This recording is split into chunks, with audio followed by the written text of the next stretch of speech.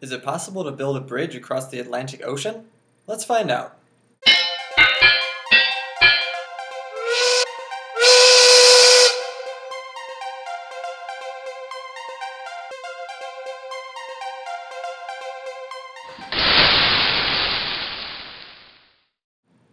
The first part about building a bridge across the Atlantic Ocean is where to put it. I chose this location because it's one of the shorter areas across the Atlantic Ocean, only about 1,800 miles across. The longest bridge built today is the Diankushan Grand Bridge in China. It's used for high-speed railways, and it's 102 miles long.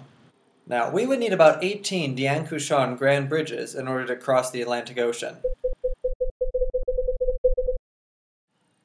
The Washington State Department of Transportation is currently building a pontoon bridge, which should cover a large amount of water. This bridge is specially designed with large concrete pontoons that wouldn't crack, letting in water and damaging the pontoons and the bridge. The way these pontoons are designed is that the steel reinforcing shell is heated up to about 130 or 140 degrees, the same temperature as a concrete when it's poured. As they both cool together, this allows them to contract using thermal contraction together so the cracks aren't formed. Now this bridge should be stable in wind conditions up to 90 miles per hour, and should be stable during earthquakes and hopefully waves. Now this bridge is 1.43 miles long and has an estimated cost of $586 million. So if we can assume we can multiply the cost by the length it would take to get our bridge across the Atlantic Ocean, that gives us a cost estimate of around $737.6 billion. With that kind of cash involved, we're going to need government support. We would also need islands to support some drawbridges so we can allow boats to go underneath our huge Atlantic bridge. A land bridge? Now that's a possibility. Could we transport enough dirt to simply just make a strip of land we could drive across the Atlantic Ocean? Well, this is going to take some serious math. Now, we can look up the average depth of the Atlantic Ocean. That's 10,950 feet. And let's say we want at least a 2-lane road. That's 12 feet per lane for 24 feet total. Now, unfortunately, we can't just build a huge seawall. That'd probably get easily knocked over. The ocean slopes naturally, and the most significant slope that we see is about a 10-degree incline. So we'll plug and chug some quick trigonometry and find out that we're going to need 62,100 feet, or about 11.8 miles, of sloping land on either side of our road in order so that the water doesn't just knock down a wall of dirt we put there.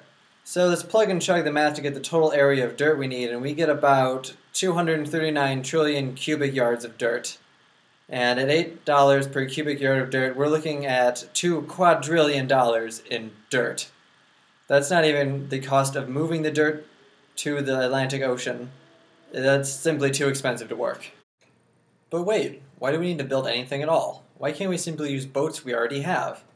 Well, if we take the top 24 ships in the military that have the longest surface area we could drive across, and we take all of those ships from those designs that are still around, and put them end to end, they would stretch out about 7 miles. But what about cruise ships? Cruise ships are pretty big, right? Well, if we took the top 25 largest cruise ships and stretched them end to end, we get about another 9.1 miles. So with the biggest military ships and the biggest cruise ships, we get a total of 16.1 miles. So that's almost 1% of the way there. That's not going to work either. So it looks like the first option is still the best. But there are some problems with the idea of building a pontoon bridge across the Atlantic. One of the main problems is the time it takes to travel across. Even if you're allowed to go at 100 miles per hour, it's going to take you 18 hours to get to the other side. This means you're going to need food so you can eat, hotels you can rest, some place where you can fuel up your vehicle, or fuel up the train if you're taking a train.